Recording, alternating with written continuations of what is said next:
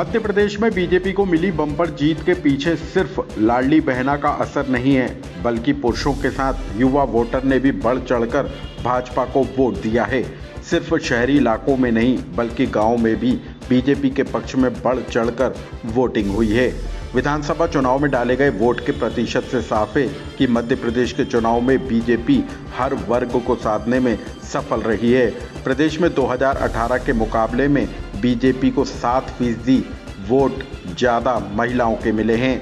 36 साल से 50 साल की उम्र वाले लोगों के वोट शेयर में भी सबसे ज़्यादा उछाल आया है। बीते चुनाव के मुकाबले भाजपा को पुरुषों के भी 4% ज़्यादा वोट हासिल हुए हैं। पहले भाजपा को 40% वोट मिले थे, जो अब बढ़कर 44% हो गए हैं। भाजपा के पक्ष में महिलाओं के वोट शेयर की बात करें तो 2018 की तुलना में इसमें 7% की वृद्धि हुई है और यह इस बार बढ़कर 50% हो गया है। इसी तरीके से कांग्रेस के पक्ष में पुरुषों का वोट शेयर 2018 की तरह 41% यानी कि जस का तस रहा है, जबकि महिलाओं का वोट प्रतिशत 1% कांग्रेस को ज़्यादा मिला है। कुल मिलाकर कांग्रेस का महिला वोट 40% तक जा पहुंचा है। प्रदेश के विधानसभा चुनाव में नए वोटर ने भी बीजेपी के समर्थन में वोट डाला है।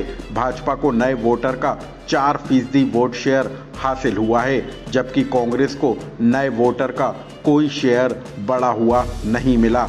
बीते चुनाव की बात करें तो कांग्रेस को 18 से 25 साल उम्र के वोटर का 42% वोट शेयर हासिल हुआ था, जो इस बार भी वैसा ही है। वहीं बीजेपी को 18 साल से 25 साल की उम्र के वोटर का 4% ज़्यादा वोट हासिल हुआ है। इस बार बीजेपी को 44% युवा वोट हासिल हुए हैं। 26 से 35 में 5% की बढ़ोतरी हुई है और यह 47% रहा है। 36 से 50 साल उम्र के वोट शेयर की बात करें तो इसमें भी 9% की बढ़ोतरी हुई है और इसका प्रतिशत 50% रहा है। 51 से 60 साल की उम्र के वोटर के वोट में भी वृद्धि देखी गई है। इस उम्र के 3% ज़्यादा लोगों ने अपने वोट का इस्तेमाल कर भाजपा को जिताया है। इस तरीके से भाजपा को 47% वोट मिले हैं।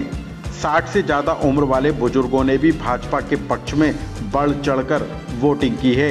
इस उम्र के लोगों ने इस बार 3% ज़्यादा वोट भाजपा के पक्ष में किया और यह आंकड़ा 46% तक जा पहुंचा। इस बार बहुजन समाज पार्टी और गोंडवाना गणतंत्र पार्टी को भी वोट शेयर में फायदा मिलता हुआ नजर आ रहा है। 2018 की तुलना में इन दोनों पार्टी के वोट प्रतिशत में 2% का इजाफा देखा गया है। ग्राफिक्स के जरिए यदि वोट शेयर के ट्रैक रिकॉर्ड पर नज़र डालें तो भाजपा को 2018 के मुकाबले 4% पुरुषों का वोट शेयर ज़्यादा मिला है और इसी तरीके से 7% वोट शेयर महिलाओं का भी बड़ा मिला है। कांग्रेस की बात करें तो 2018 के मुकाबले 1% ज़्यादा वोट शेयर महिलाओं को कांग्रेस का मिला, जबकि 41% वोट शेयर कांग्रेस का वैसा ही रहा। इसी तरीके से ग्रामीण इलाकों में भी बीजेपी को फायदा मिलता हुआ नजर आया। बीजेपी के पक्ष में ग्रामीण वोट शेयर 2018 की तुलना में 6% बढ़कर 46% हो गया।